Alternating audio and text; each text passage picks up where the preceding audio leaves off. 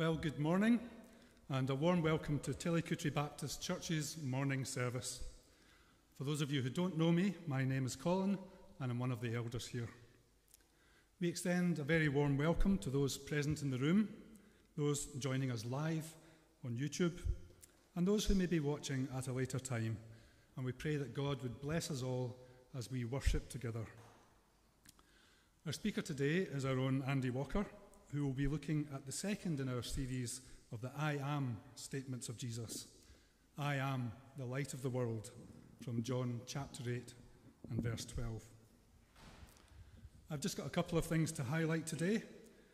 On a practical note, we are looking for a couple of additional volunteers to assist with setting up the church on Sunday mornings based on the Eventbrite bookings.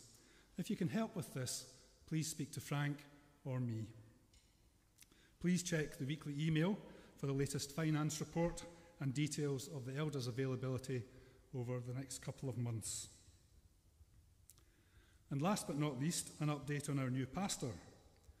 The induction service for D. Jess will be held on Saturday the 14th of August, starting at 1400 hours, 2 o'clock. Martin Hodson, the General Director of the Baptist Union of Scotland, will be joining us, and this promises to be a joyous occasion. Please put this date in your diaries. We hope to serve some refreshments after the formal part of the service, subject to the regulations and guidelines that may be in force at that time. More details of the service and arrangements will be provided in due course. I also received this morning an email from Dee that I'd like to read out to you as it's addressed to you. Dee says, "During my quiet time this morning, I was really inspired by Paul's letter of encouragement to the Corinthians, so I wrote this. Hello, Tilly family. I can't tell you how both excited and petrified I am of getting started next month. We as a family are truly honoured, grateful, and massively encouraged that you, by God's grace, have chosen me to be your next pastor. May doing life together to the glory of Jesus bring not only numerical growth, but a deep and mature spiritual growth too. I know that the past couple of years have been challenging. However, it is clear to me that by his Spirit, the Lord our God is in your midst. And you all have rallied together and served so faithfully up front and behind the scenes. We are proud to be a part of such a body of believers and look forward to many years of growing in the glory of the knowledge of Christ together. Grace and peace." And Dee finishes by quoting the verse from Zephaniah that he preached on earlier in June. "The Lord your God is in your midst, a mighty one who will save. He will rejoice over you with gladness. He will quiet you by his love. He will exult over you with loud singing." Amen. Welcome. Thanks, Colin. I'm just going to start off today's service with the verse that Andy's going to be preaching on later on. It's John 8, verse 12. When Jesus spoke again to the people, he said, "I am the light of the world. Whoever follows me will never walk in darkness, but will have the light of life." It's an amazing promise from God, and it's one that we've heard probably quite a few times in our walks with him and time in church, I think. And we've got a God who's always there to help us, to support us and guide us. And all we need to do is receive his light and follow his teachings and the example set to us by Jesus. As we sing the first song, please take some time to consider how to connect with God and the different ways in which you see his light at work and in our lives and those around us. And I would need to remind you again, unfortunately, that you're still not allowed to sing. But please feel free to clap, dance, hum, any of the things you're allowed to do.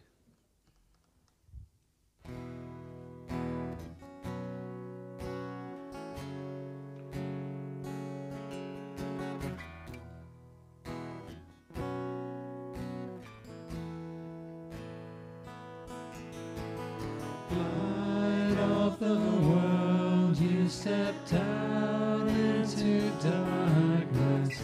Open my eyes, let me see beauty that made this heart adore you. Hope of a life spent with you. So here I am to worship, here I am to bow down, here I am to say that you're my God. You're altogether lovely, altogether worthy, altogether wonderful to me.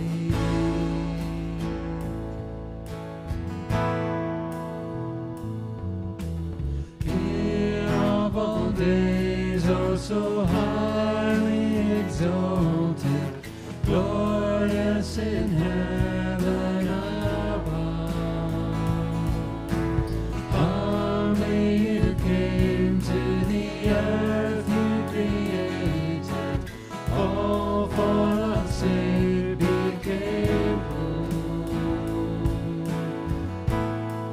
So here I am to worship, here I am to bow down, here I am to say that you're my God.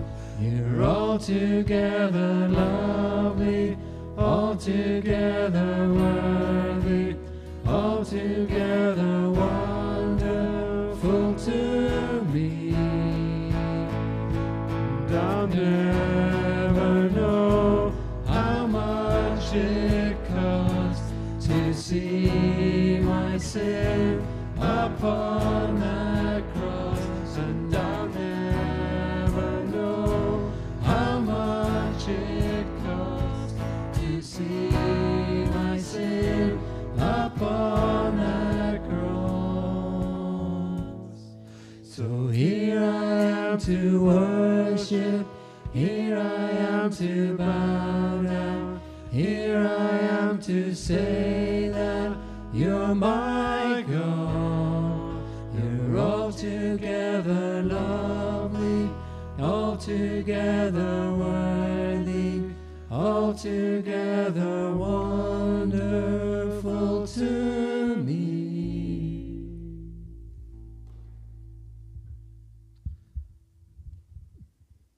If you'd like to join us in prayer, we're going to pray for our community. Dear Lord, we thank you for this beautiful day. Thank you for our families. We praise you, Lord. Among all that we have, there are so many hurting and needy people in our families and wider community. We lift them up to you and we ask that you would bless them, help them and heal them. May peace fill their hearts and your joy shine in their lives.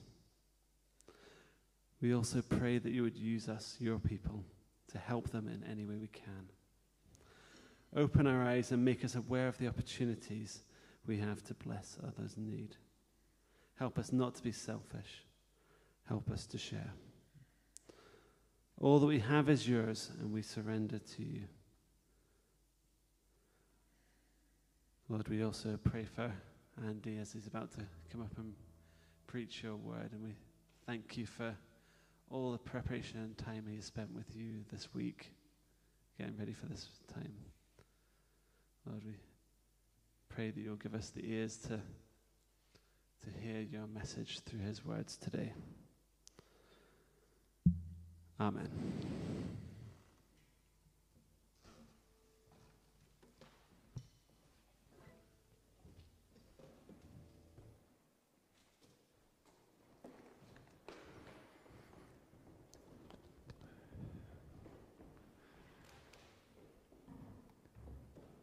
Good morning, and it's good to be back preaching once again. And as has already been said, we are carrying on with our theme of the I am sayings of Jesus. Martin started us off brilliantly last week with I am the bread of life, and this morning we turn to I am the light of the world. Let's first have a look at the background to the passage, because I think that will probably help us in understanding it. So Jesus said these words in the temple towards the end of the Feast of Tabernacles. This was one of the three great feasts, and the Jews actually still celebrate this feast today. And it was commissioned back in Leviticus 23. The feast begins on a Sabbath, and it carries on all week, and ends with a Sabbath day at the end. And there would have been thousands of Jews from all over the place who had descended on Jerusalem to spend a week celebrating and remembering. So this was a celebration for harvest, but it was also a time when the Israelites remembered God leading them out of Egypt and through the desert by his presence, as they lived in tents, and the Lord provided for all their needs. Jesus, being a Jew, was in Jerusalem for the festival, and like everyone else, he'd been staying in a tent. Again, is that reminder of the tents that they lived in as they wandered through the desert for 40 years. The feast also pointed to a time when God will once again tabernacle with them. As Christians, we joyfully celebrate that God's done that in the person of Jesus. John 1:14 can be translated, "The Word became flesh and tabernacled among us." So that's a bit of background. That's where Jesus was, what was happening at that time. So let's just have a brief look at the context in which Jesus' words were set. The passage just before this is the story of the woman caught in adultery. Jesus is again in the temple teaching the crowds when the teachers of the law and the Pharisees come up to him with a woman in tow who had been caught in a tent with a man who wasn't her husband. Now, there was a man as well as the woman involved here, but the teachers of the law and the Pharisees just chose to bring the woman because they wanted to try and trip Jesus up. They told Jesus that the law states that this woman should be stoned to death and asks him what they should do. Instead of replying, Jesus simply kneels down and starts drawing on the ground with his finger. When they press him for an answer, he simply replied, "Let any of you who is without sin cast the first stone." And then he carried drawing on the ground. We don't know what he drew, we don't know what he wrote. There is various speculation, but we don't actually know. One by one, the accusers left. And Jesus asks the woman, "Where are they? Has no one condemned you?" To which she replies, "No one, sir." Now Jesus was sinless. He'd never sinned. He was God's son. He could condemn the woman. He could look down on her, wag a finger, give her a good telling off, or even cast the first stone. But he doesn't. He says, "Then neither do I condemn you. Now go and leave your life of sin." Isn't that some of the good news in a nutshell? Jesus could look down on each one of us, point his finger, condemn us. But because Jesus is full of love and light, he doesn't condemn, he loves. John 3:16 says, as I'm sure you can all quote together, "For God so loved the world that he gave his only Son, that whoever believes in him shall not perish but have eternal life. A verse that the worldwide church knows and loves. John 3:17 says, anyone?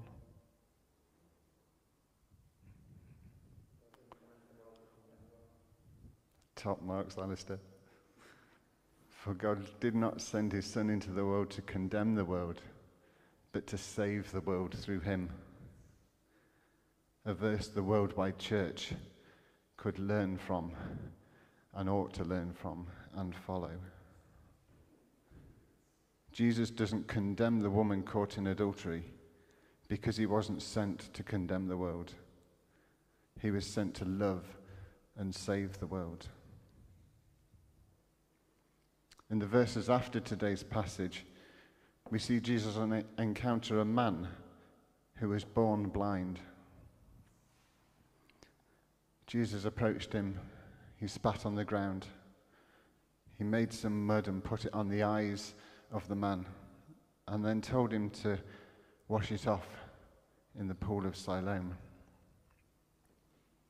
When the man washed his eyes, he could see for the first time in his life.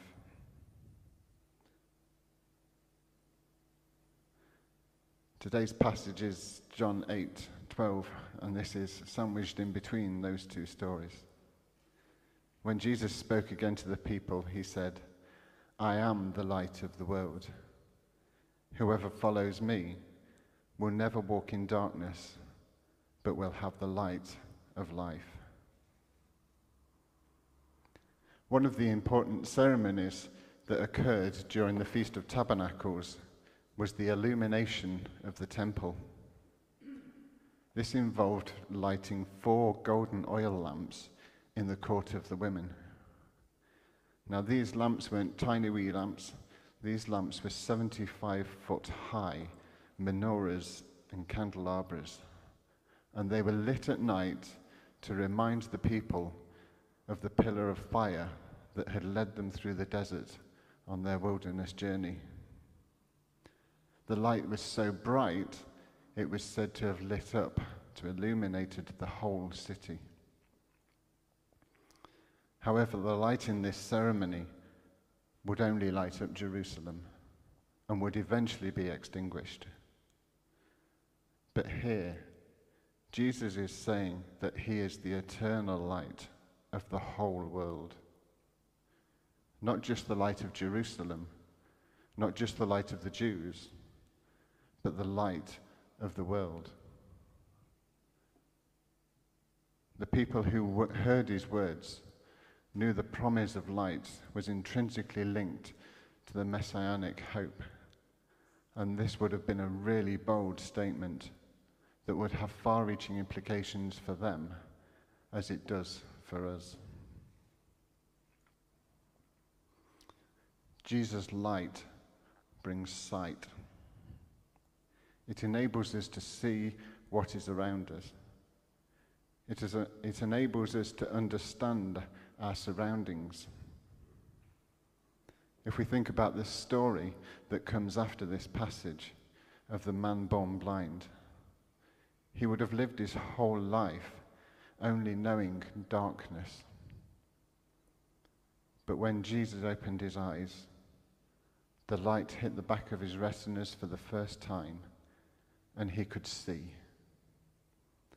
The light gave him a new lease of life.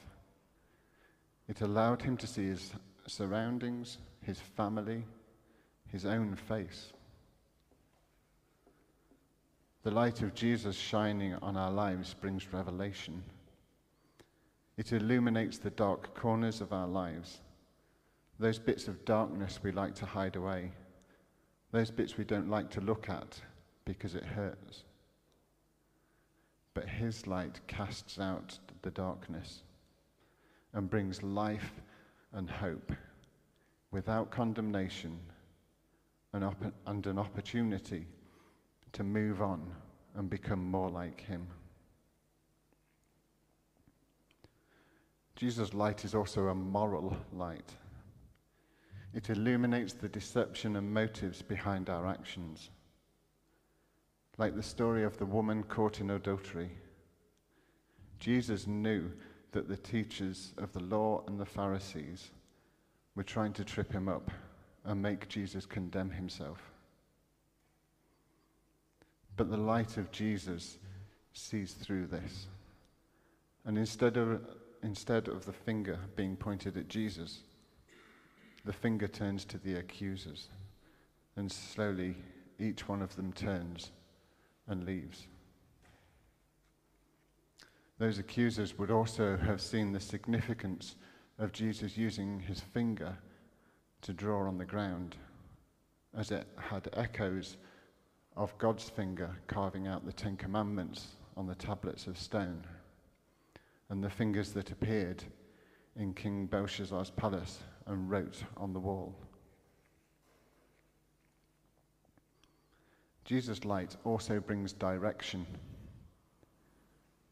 It is not enough to simply observe the light and gaze upon it, but we must follow it, believe in it, and walk in it, for it is light to our feet and not just our eyes. Jesus' light removes darkness from even the darkest places. When Jesus died, he took his light into the darkness of death, and in doing so, made even death a place that doesn't need to be dark. For those who live in Christ, there is sure and certain hope, both in this life and the next.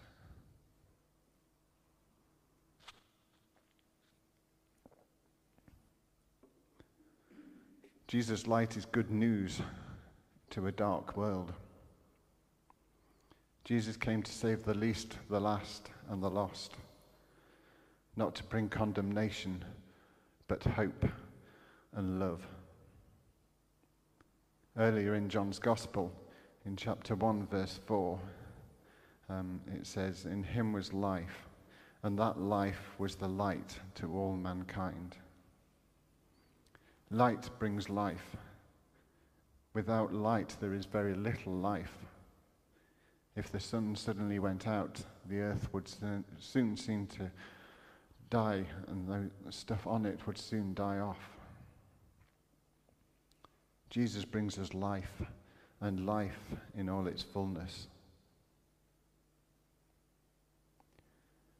Jesus' light also brings with it responsibilities for his followers. We're to reflect his light into the world around us. Yes, we all have our faults, and our mirrors get dirty and tarnished. But Jesus can make the dirtiest of mirrors clean. He can bring back our shine and sparkle and enable us to reflect his light into the dark places around us. In Matthew 5:14-16, Jesus says, "You are the light of the world. A town built on a hill cannot be hidden. Neither do people light a lamp and put it under a bowl. Instead, they put it on a stand, and it gives light to everyone in the house. In the same way, let your light shine before others, that they may see your good deeds and glorify your Father in heaven."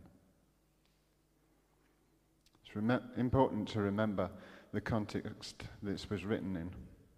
Jesus isn't talking about plugging a nice LED lamp into the wall and flicking a switch. The lamp Jesus was talking about was probably an oil lamp. And I don't know if you've ever put an oil lamp or a candle even under a bowl, but eventually it gets starved of oxygen and it goes out. Coming to church, viewing church online is a great thing, but being in a Christian bubble, never doing anything outside of church life, isn't. I think the devil loves Sunday mornings because all our lights are under a bowl, or slightly more accurately, in a building. But if we stay here too long, if we never use our light, we might just be starved of oxygen. If we never give our light a chance to shine, then it's useless. Anthony the other week spoke about the most important bit of kit of the mountain rescue team being a torch. But if they never take the torch out of their bag, if they never switch it on, then what's the point in having it? It can be the brightest torch in the world, but if it never shines to illuminate the darkness, then it'll never help anyone. For God so loved the world that he sent Jesus as a light to the world. Jesus so loved the world that he commissioned you and me to be his lights in the world,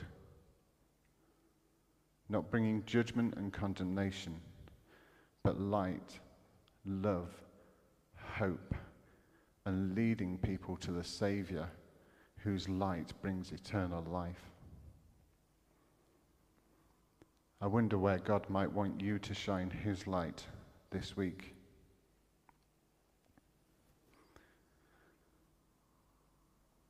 Just going to read some verses from Romans 12. So here's what I want you to do, God helping you. Take your everyday, ordinary life, your sleeping, eating, going to work and walking around life, and place it before God as an offering.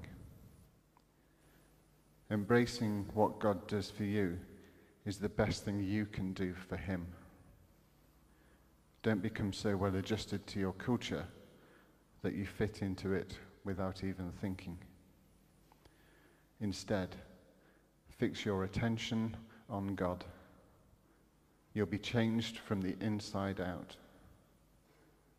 Readily recognize what he wants from you and quickly respond to it. Unlike the culture around you, dragging you down to its level of immaturity, God brings out the best of you, develops well-formed maturity in you. Love from the center of who you are. Don't fake it. Run for dear life from evil. Hold on for dear life to good. Be good friends who love deeply. Practice playing second fiddle. Don't burn out. Keep yourselves fueled and aflame. Be alert servants of the Master, cheerfully expectant. Don't quit in harder times, but pray all the harder. Help needy Christians. Be inventive in hospitality.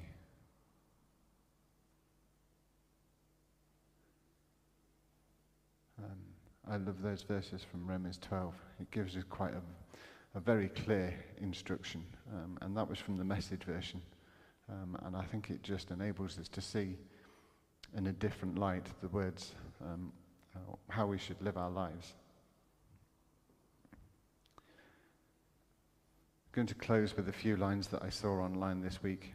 I'm not sure I'm not 100% convinced it fits with the theme. But I saw these lines and I thought it was really good. So I'm going to close with it and share it with you. When I say that I am a Christian, I am not shouting that I am clean living. I'm whispering, I'm lost, but now I'm found and forgiven. When I say I'm a Christian, I'm not speaking of this with pride. I'm confessing that I stumble and need Christ to be my guide. When I say I'm a Christian, I'm not trying to be strong. I'm professing that I'm weak and need his strength to carry on. When I say I'm a Christian, I'm not bragging of success. I'm admitting I've failed. I need God to clean my mess. When I say I'm a Christian, I'm not claiming to be perfect. My flaws are far too visible, but God believes I'm worth it. When I say I'm a Christian, I still feel the sting of pain. I have my share of heartaches, so I call upon his name. When I say I'm a Christian, I'm not holier than thou. I'm just a simple sinner who received God's good grace somehow. Let's pray.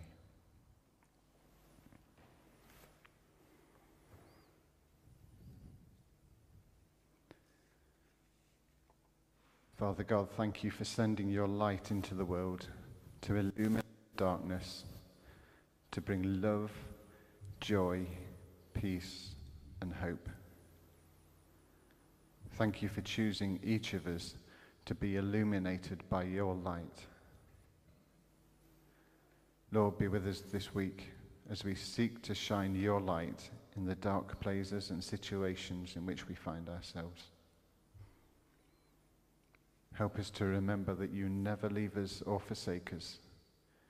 You love us and you want the best for us. You're always holding our hands in every situation. Be with us and guide us. Illuminate our way. Give us your words to say. And may we know your presence with us always. Amen.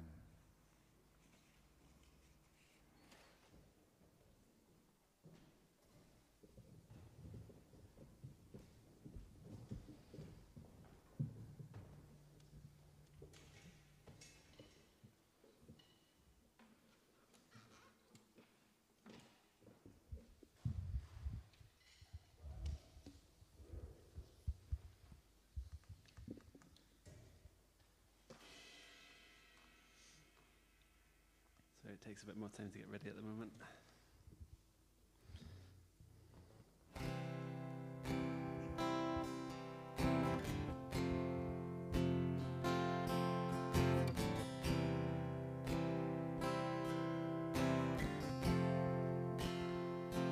How great the chasm that lay between us, how high the mountain I could not climb.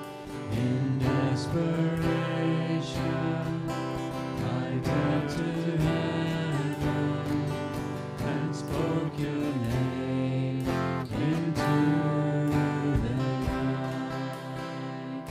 And through the darkness, your loving kindness tore through the shadows of my soul.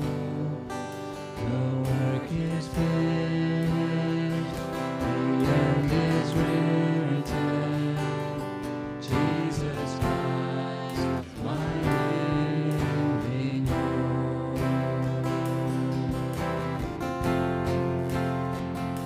Who could imagine so great a mercy?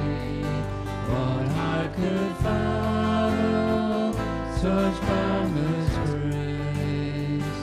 The God of ages stepped down to glory to wear my sin and bear my shame. The cross has spoken, I am forgiven. The King of Kings calls me his own. You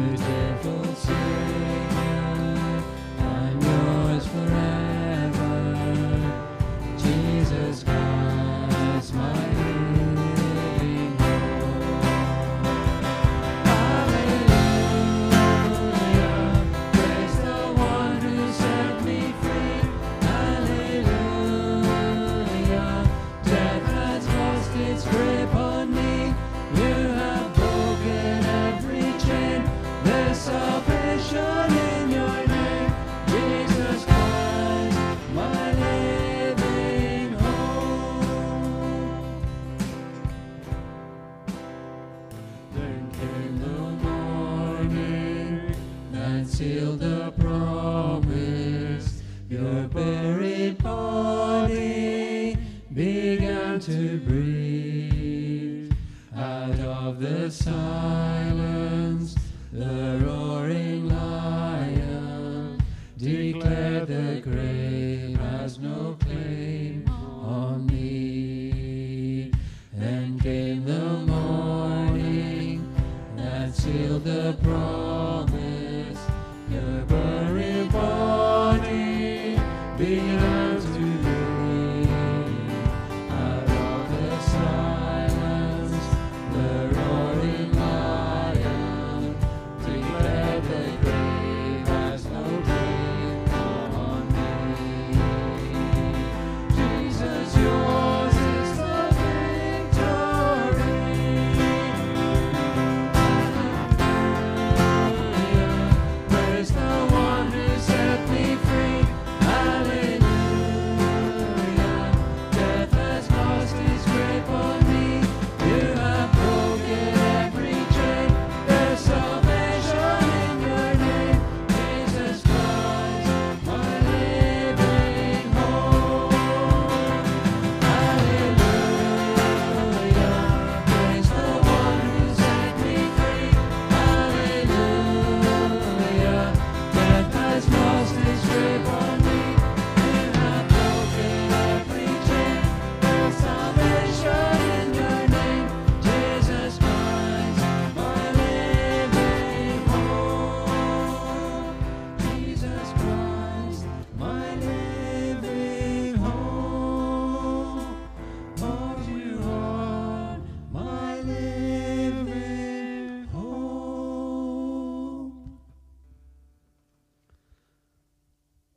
Amen. Lord, we thank you that you are always there for us. You're always with us. You're always there to carry us when we need carried. You're always there to lead us through the hardest times.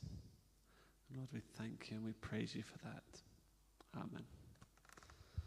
As we finish off the service today, if we could speak through the blessing together. As it should be up on the screen there. And if we could encourage you to look around and bless each other as you're doing so. The Lord bless you and keep you. The Lord make his face to shine upon you and be gracious unto you. The Lord turn his face towards you and give you peace. Amen.